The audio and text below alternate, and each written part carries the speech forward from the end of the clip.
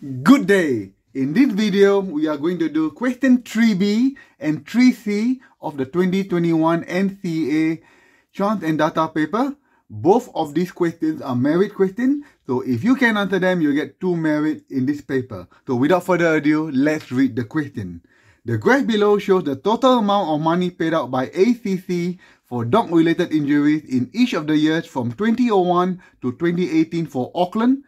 Auckland is the top one, followed by Christchurch and Wellington. ACC notices a concerning trend from Auckland regarding the amount of money paid out for dog-related injuries compared to Christchurch and Wellington. Give statistical reason why you think ACC should be concerned about the amount of money spent on dog-related injuries in Auckland. Yes, ACC should be worried for the following reason. The gap between the claim for Auckland and Christchurch and Auckland and Wellington is widening since 2010. To 2010, they had increased, Auckland had increased so much, and Christchurch had been maintaining, and Wellington the same. Okay, therefore, it is likely to widen even further in the future years if this trend continues. So ACC should be real worried. If you can answer that question, they will give you a merit in this paper, and that will give you an M5 for this question. Okay, let's look at question 3C now. Okay, adjust the paper now. Okay, question 3C reads like that.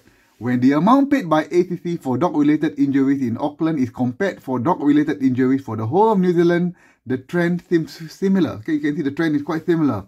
Why is that so? Interpret and explain why these two trends shown in the graph above might have the similar shape. Okay, the trend between New Zealand and Auckland have the same shape because of two main reasons.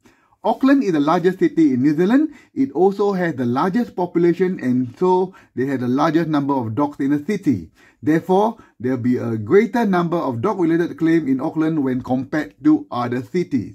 And the second reason is that Auckland contributes the largest proportion for the whole country, so the trend for Auckland dominates the trend for New Zealand. Not only for dog-related injury, but for anything. Okay, if Auckland is bad, the whole country is bad. Auckland is good, everything is going to be good for the whole country, because Auckland has 1/3 of the population of New Zealand. That is how you answer question 3C. If you can do that, there's another merit, and you should be able to pass this paper quite easily. Cheers everyone, and I'll see you in the next video. Cheers.